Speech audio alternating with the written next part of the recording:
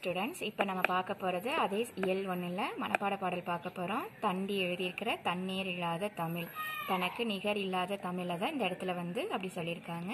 இதோட ஆசிரியர் தண்டி பல்லவருடைய ஆட்சி காலத்தில் காஞ்சிபுரத்தில் இருந்ததாக தகவல் சொல்லியிருக்காங்க. இவர் வடமொழியில் தான் தண்டி அலங்காரம் எழுதியிருக்கிறாரு.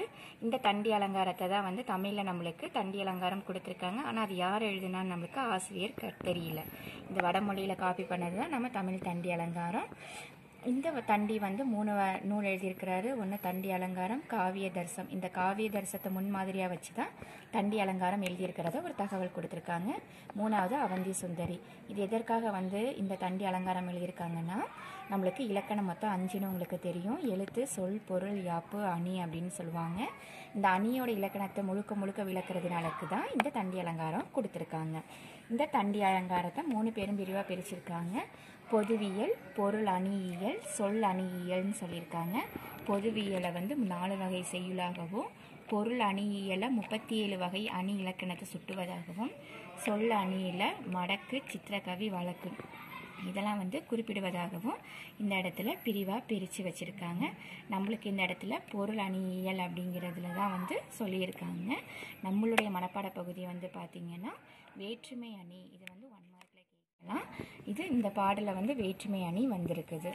என்ன பாட்டு அப்படின்னு பார்த்திங்கன்னா, இதில் 2 விஷயத்தை கையில் எடுத்திருக்கிறாரு தண்டி. என்னன்னு பார்த்தீங்கன்னா, சூரியனையும் தமிழ் மொழியும் இந்த இடத்துல கையில் எடுத்திருக்காங்க. ஃபஸ்ட்டு 2 லைன் தமிழ் மொழி சூரியனையும், 2வது 2 லைன் தமிழ் மொழியையும் சொல்லியிருக்காங்க. இந்த இடத்துல ஓங்கல் இடை அப்படின்னு பார்த்திங்கன்னா மலை, இதுலேயும் பார்த்திங்கன்னா பொதிகை மலையில் தான் சொல்லியிருக்காங்க.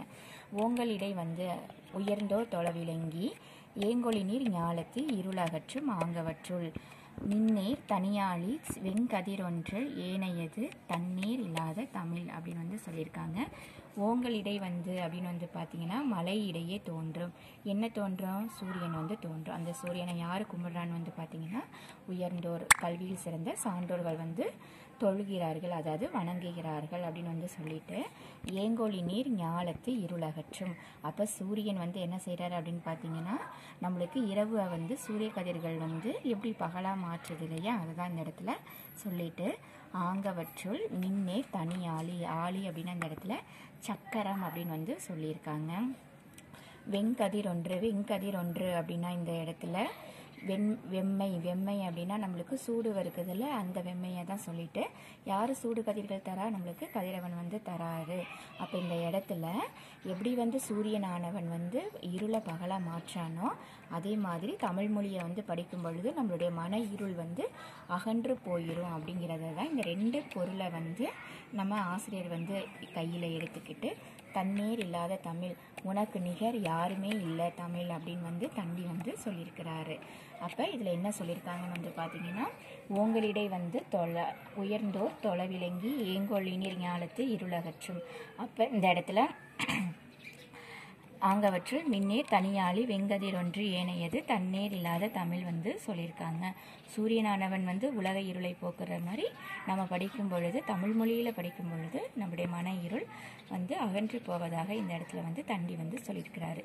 இதில் வேற்றுமை 2 பொருளை 2யும் சரிசமம் அப்படின்னு சொல்லிட்டு 1 மட்டும் உயர்த்தி சொல்கிறதுனால வேற்றுமை அணி பயின்று வந்திருக்கிறது.